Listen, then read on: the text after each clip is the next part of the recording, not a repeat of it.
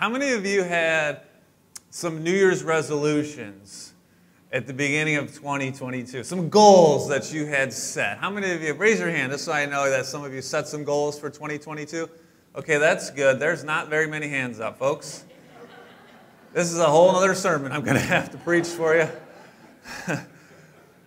Kind of blows the next question out. How's that working out for you? Usually by this point, middle of the summer, those goals that you had at the beginning of the year that you said, oh, right, it's 2022, I'm going to make some changes.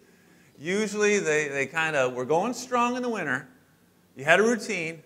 Then it sort of, dwindled in the spring, and the summer sun just faded it away. Am I right? That's usually how it goes.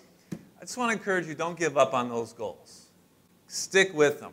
I had an important goal for me personally. I set 12 goals for this year, and one of them was not necessarily to exercise more, but to exercise in a specific way to compete in a triathlon, a sprint triathlon. And I personally like training for the triathlon because of the variety that I get to do. So I could swim one day, I could bike, I could run, sometimes I get on the elliptical, sometimes I go for a walk with my wife. That's like running. I have longer legs, but she's quick. Always pushing me. Come on, 15-minute mile, let's go. How about you? Are you in training? Not for a triathlon. Are you in spiritual training? Because the Bible tells us, God tells us, that we are to train ourselves for godliness. For while bodily training is of some value, godliness is of value in every way, as it holds promise for the present life and also for the life to come.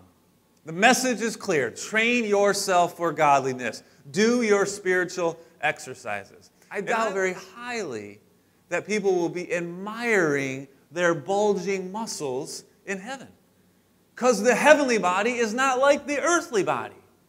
So if you go to the gym 1 hour, how about you spend 2 hours doing a spiritual exercise?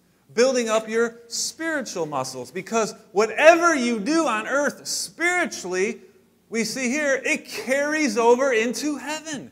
You get to take your spiritual muscles with you to heaven. That's exciting, is it not?